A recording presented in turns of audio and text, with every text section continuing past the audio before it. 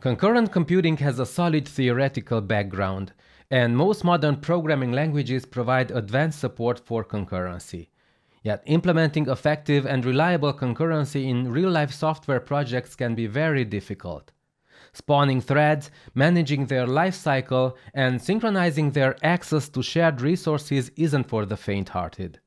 Apple decided to lift the burden of dealing with threads and synchronization primitives off the shoulders of developers. They created Grand Central Dispatch, a framework that abstracts and simplifies concurrent programming by introducing the concept of dispatch queues. A dispatch queue is an object responsible for managing the execution of tasks.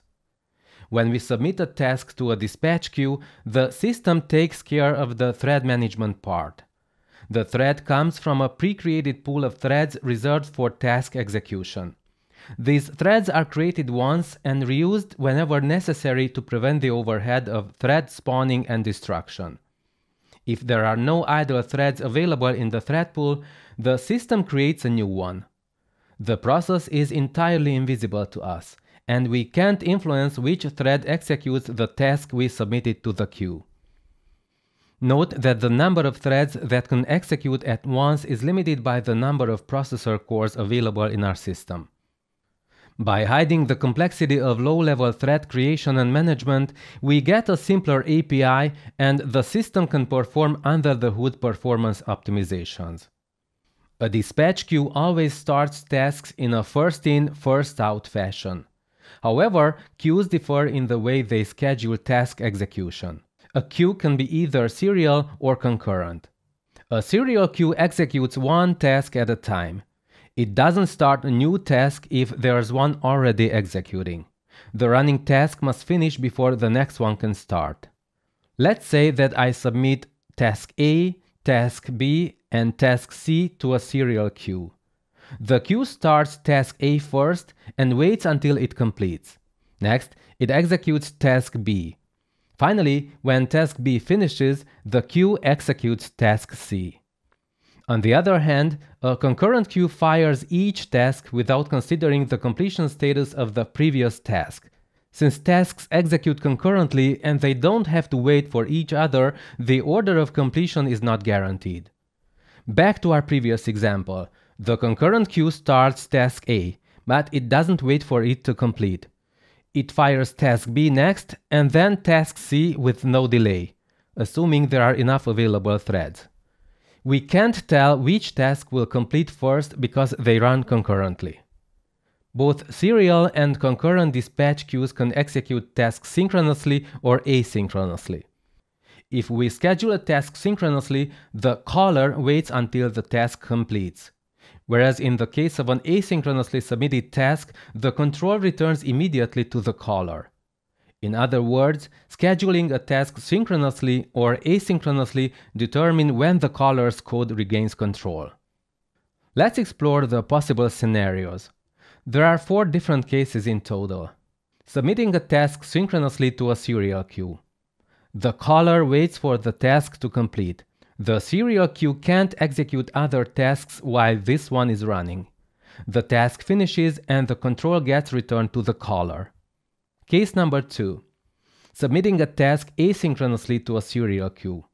After submitting the task, the client's code continues executing.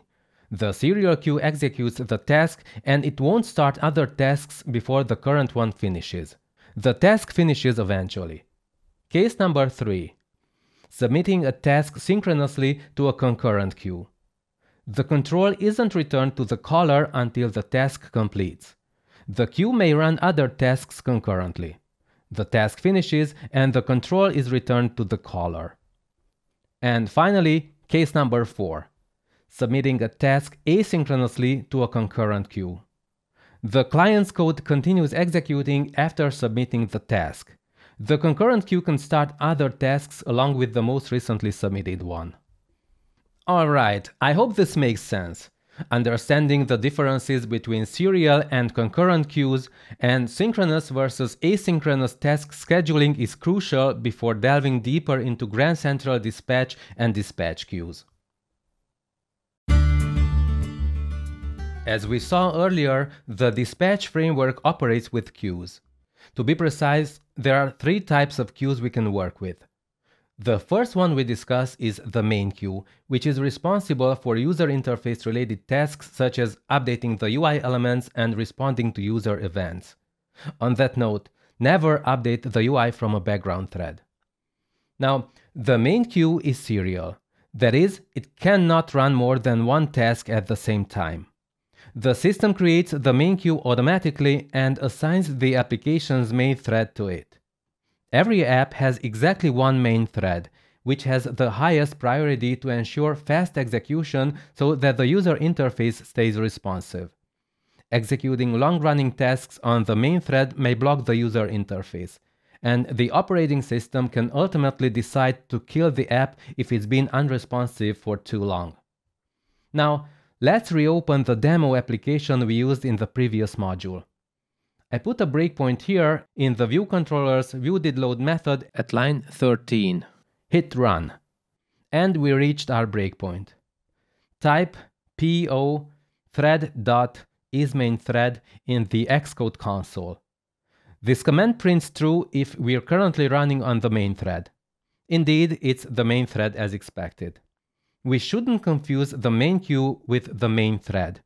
Although the main queue runs its tasks on the main thread, it is not reserved exclusively for the main queue. As I'll show you in the upcoming chapter, other queues may also execute their tasks on the application's main thread. The dispatch framework provides a set of global concurrent queues we can use right away. These queues differ in their quality of service, in short QoS, which is a way of telling the operating system how to prioritize the work submitted to these queues. We need to specify the quality of service class to get one of the 6 predefined global queues. Actually, you should only use 4, as you'll see in a moment. Anyway, here are the possible priority values from the highest to lowest. User interactive. Use the user interactive queue for tasks that are critical for user interface updates. Code that affects the appearance or animation of user interface elements directly falls into this category.